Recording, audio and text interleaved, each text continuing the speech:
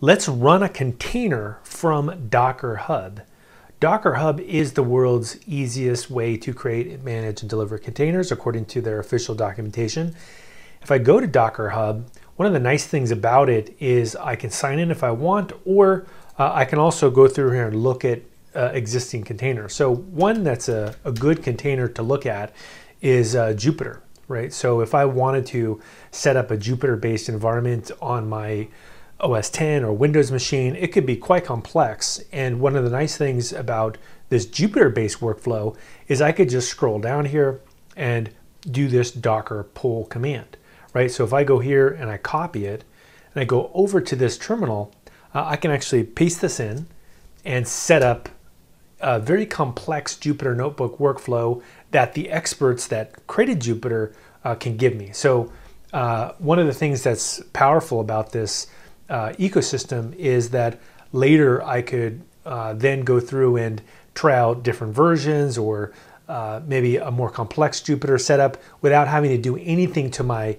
local environment. So you can see here that I've downloaded that newer image. Great. So let's look at the official docs here and see how we could actually leverage this. So one of the things that we could do is we could say this. We could say Docker run.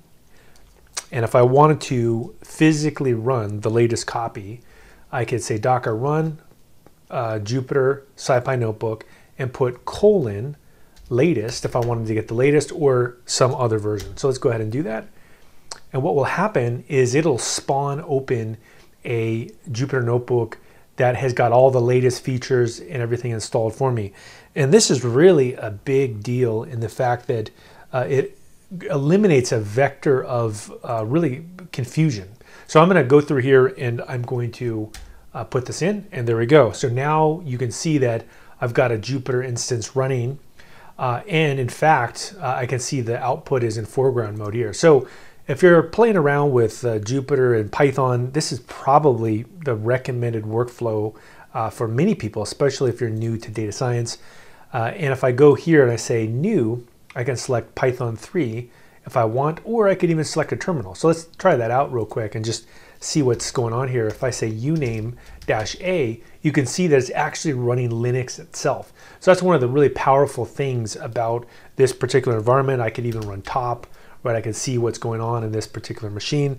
And so it's a really powerful way to develop locally without having to really maintain this extremely complex workflow. So next up, what I'm going to do is I'm going to say new. I'm going to say Python 3, and I'll go through here and try something out. So here's a pandas library. So I'll say import pandas as PD. This is a very common workflow as a data scientist. And I'll create a data frame. I'll say pd.read CSV. And I happen to have some data that I've used previously in terms of my research in sugar consumption. And I'm going to put this inside of this URL, right? And then I'll create this data frame. And if I say df.describe, you'll be able to see, I'll just tab complete that. There we go. You'll be able to see all of the descriptive statistics. So this shows the sugar consumption by state and by education level, right? And so there's a correlation between education and sugar intake, negative correlation. So what we're going to do next here is do a plot. So I'll say df.plot, and then you can see there's a visualization. So in a nutshell, really powerful way to develop complex applications without having to touch your operating system at all. The container itself solves the problem for you. So I think whether it's a Jupyter Notebook or it's a Postgres database or it's, let's say, a big data system, this is the way to go in terms of simplifying how to get involved with systems engineering.